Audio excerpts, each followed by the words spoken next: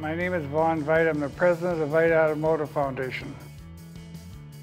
I'm a collector, I guess, and I started collecting stuff, and then I realized that these older guys, they were dying off and or retiring, and their collections were sold. So I just decided to start a foundation so mine could stay here permanently for years after I'm gone. Because it's just a part of history.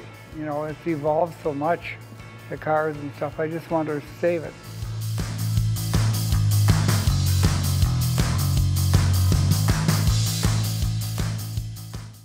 I built a round barn for a showroom.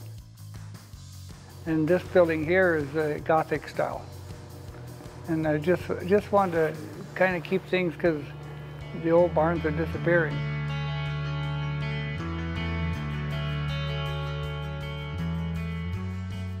I've got the metal toys and trucks I had when I was a little kid. I've got my first bicycle I got in 1948. I got a duplicate of my second one. I've got duplicates of my motor scooters that I had. I've got my first car, and the first hot rod I built too.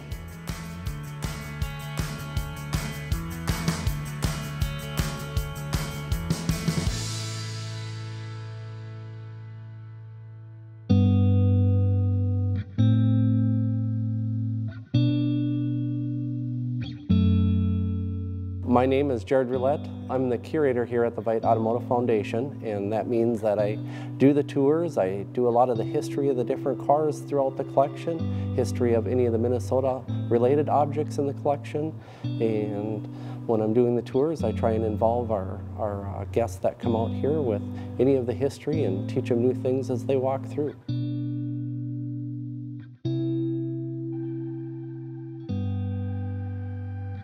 Here we have Tri-5 Chevys and 33 Fords. We got a great collection of gas pumps, and it's always an everyday learning experience, not only for myself, but anybody that's part of our crew here at the foundation.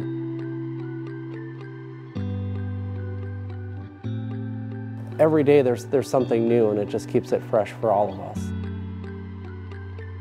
Documenting the history of the cars and the pumps and those types of things, whatever, for future generations is super important to what we do.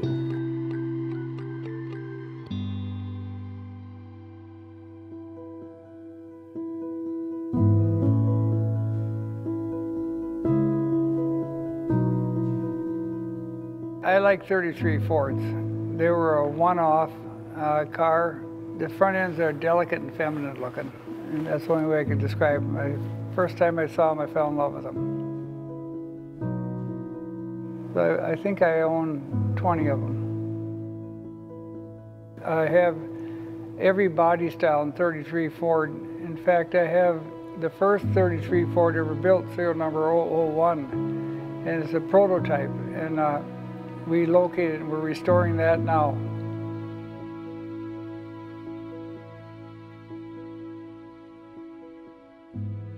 Almost all of them have stories. Some of these got a lot of history to them. It's just part of the hobby, you know. And, but I like the historical part of it too.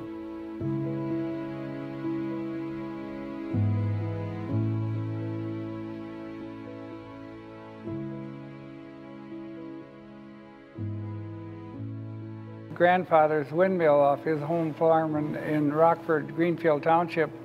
That was the only thing left on the 80 acres, and I tried to buy it from the guy for 20 years. Finally, I took my 80-year-old aunt out there, and she used to date this farmer, and she talked me to sell it to me. And I moved it out here, restored it, moved it, put it here. And different things. I've got a lot of old stuff from families, from their farms and stuff like that, tools, different things. Just hanging on to history.